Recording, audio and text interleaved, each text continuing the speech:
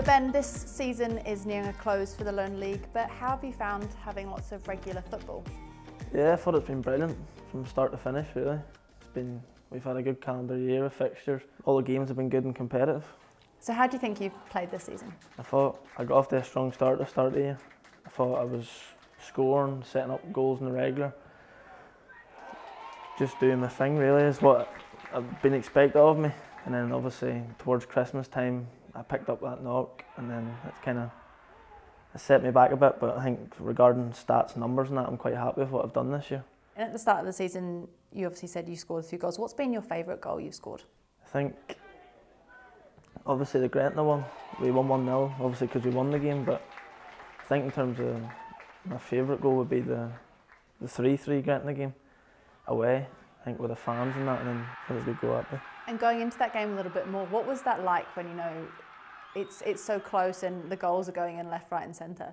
Yeah, obviously we were 2-0 down at half time that day.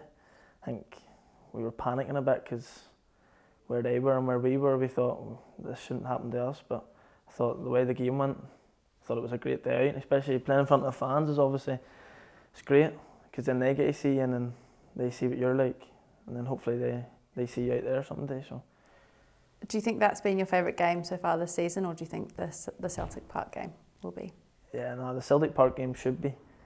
It should be and it will be the favourite game of the season. But yeah, hopefully, fingers crossed everything goes well that night. And what about Celtic as a young team? You guys seem to have grown well together on the pitch. Yeah, it's a good group of lads. I think there's no real divide within us. I think we're all friends as well. We're a good group and we're a good team. I think we've showed that this season, where we are in the league and what we've done and the results we've gathered together. It's been a good year. And obviously you talked about that injury. How did you return to full fitness? What did you have to do to get yourself well again? Yeah, it was a shock, the fact I had the injury in the first place, because it came out of nowhere. I had no real pain, anything. It was just a random one. But to get back to full fitness, obviously I thought the Ibrox game was a bit unrealistic at the time, but I had things to look forward to, and I was obviously busting the gut to get back for it. And you also extended your contract in December, taking you through to 2024, so that's lots of time to potentially get yourself into the first team.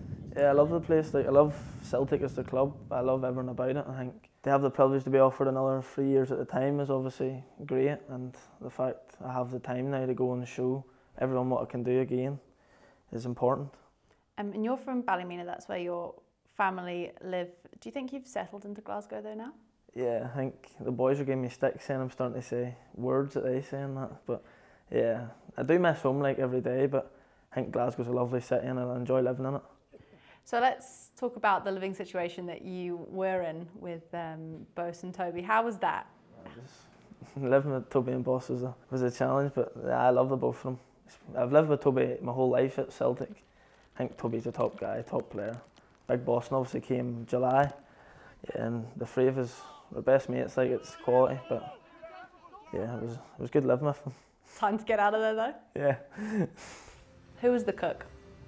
See, the thing is, Toby does cook everything, but then Big Boss is the best at cooking. He's the best at it. You didn't cook at all. And who's been your favourite player this season to link up with on the pitch? I think Kenzie. Me and Kenzie have been playing together since we were younger, obviously. I think me and him play the majority of the games we play together, so playing with man's fun. And who do you think's been the hardest trainer this season? Probably Kenzie again. Every day he's on it, at it, and you know what you're going to get from him.